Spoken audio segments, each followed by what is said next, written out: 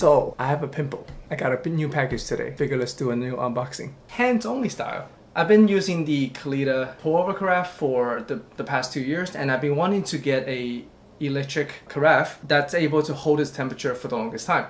I read a lot of things great about the Fellow EKG, and it's a little bit pricey, so I've been on the fence about it for quite some time. However, Amazon's doing some great promotions, especially with the Discovery card. I decided, you know what, heck, I'll just get one. And this will also make tea very convenient because we also drink tea in this household. More on that on future episodes. This, I think, is going to be very convenient in brewing tea, or in those times in between that you are doing a pour over, that you're just having the kettle set on the side. It's great to have the function where the kettle is able to hold its temperature. And I think for the EKG, you can hold it for up to 60 minutes. So I think, this is a great investment on the long run. Anyways, so I want to do a quick unboxing for you guys today. And also, I do need to make coffee for next week's work. So I'm also going to just make my standard pour over and see how the experience is and share it with you guys. All right, so let's get this bad boy opened. Right off the bat, there's just some paperwork and a little Instagram. And the carafe itself.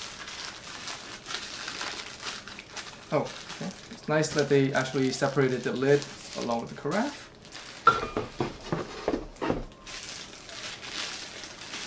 Oh, I got it in matte white just because I'm thinking about going for an all white setup in the future. But here it is.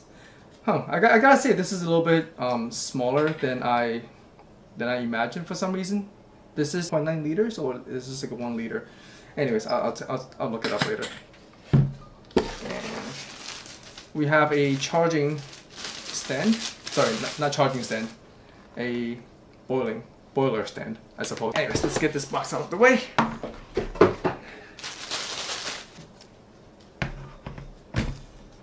There it is. First of all, I knew that this is a nice looking piece before I even got it, but you know, seeing it in person, it does look very nice. It's got this nice, I guess what, galvanized? Is this what it's called? It's got like this textured metal matte finish. It's got some heft to it. One of the big thing about this kettle is the ergonomic handle. So far, I think it feels pretty great in my hand at least. Then on the stand itself, I think this is the dial to control the temperature, and then you press it to set the timer. There is a hold function on the back here. Hopefully you guys can see this well. There's a hold function that you can toggle for the 60-minute hold timer, and also a Celsius and Fahrenheit setting. Let's get this plugged in and see how it works. Alright, so before we actually get down to making the actual coffee, I did want to do a quick comparison on the flow rate between the Fellow and my existing Kalita. So, here they are. I just want to fill them up with water first.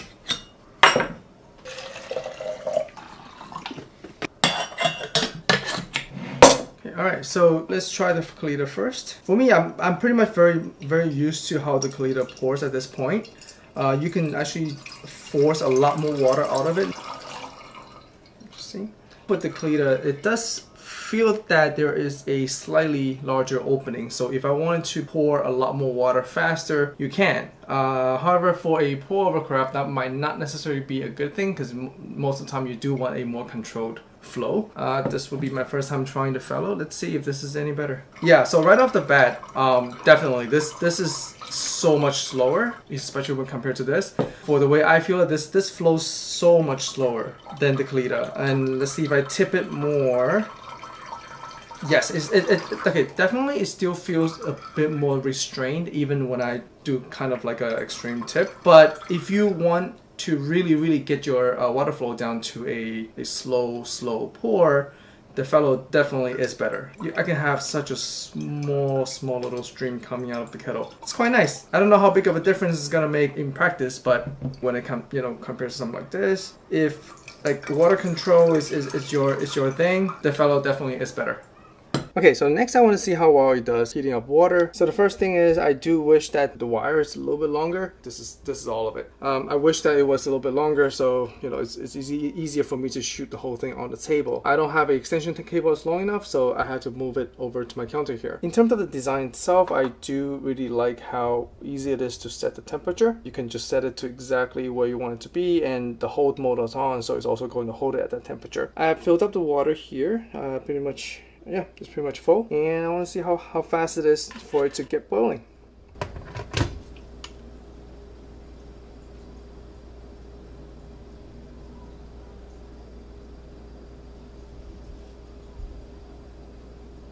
Alright, so I noticed something interesting. As you kind of get close to your go temperature, the kettle kind of slows down a little bit, kind of slowly creeps towards that temperature. I guess it's to not go over. Alright, so this whole thing probably from room temperature to 209, it took about 3 minutes, which I think is not bad at all. When I used to boil the water directly over stovetop, it took just about the same amount of time. What's nice about this right now is that it's able to hold its temperature here just like this, so I can maintain the same temperature throughout my entire pour. So the water is already boiled and I'm just holding it at its temperature over there. And I'm just gonna grind up some coffee and then we're gonna get this pour over started.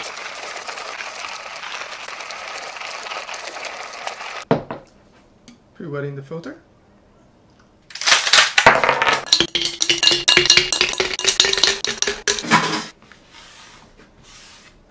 I'm obviously still doing flash chilled method as I'm gonna drink it while I work tomorrow, and so it doesn't matter, it's gonna get cold anyway. I might also do it this way.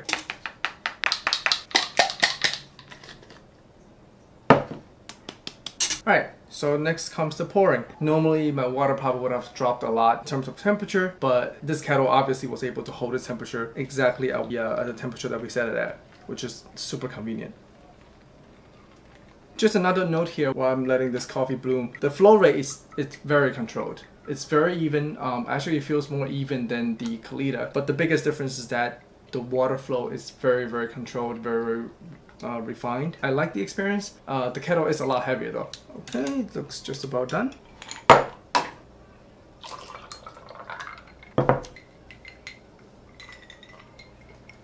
Alright, so a conclusion, or rather a summary of what I thought after I made my first pour over with this new kettle. First of all, it looks beautiful. I think there's no denying that it looks nice on your counter, and especially if you're someone who appreciate pretty looking tools, I think this is a big plus. On a more practical standpoint, it boils water very quickly. Took no longer than what it normally took for me to boil water over the counter, and this is a bigger volume. Of course, the fact that it's able to hold its temperature while I did all the prep for the video, I prepped for the coffee, and I come back to it, is still being held at that nice temperature without having to fuss over having it set on the counter for 30 seconds or having it to reboil and do that whole thing again. It's very convenient. With coffee, especially for pour overs, constant temperature, it's very, very important. It takes one variable out of the entire process for you. So definitely something that I didn't know I was missing until I have it. So I think the biggest knock I will have against this unit is actually the price. At $150 is definitely not something that's within everybody's budget. But after making coffee at home for quite some time, I do believe this might be the next tool that could get me to make better coffee at home. Lastly, some nitpicks. There's nothing I can say about the kettle itself. Everything feels premium, everything feels nice. The handle is very ergonomic, but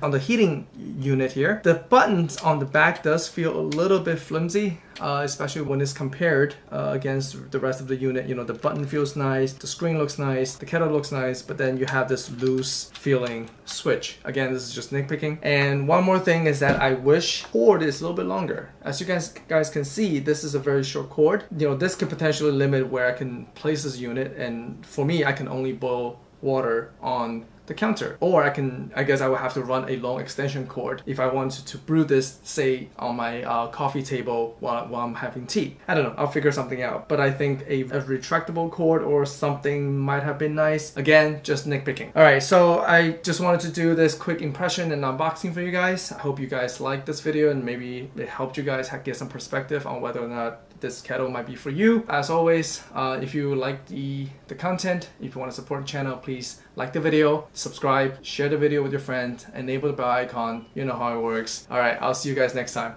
Bye.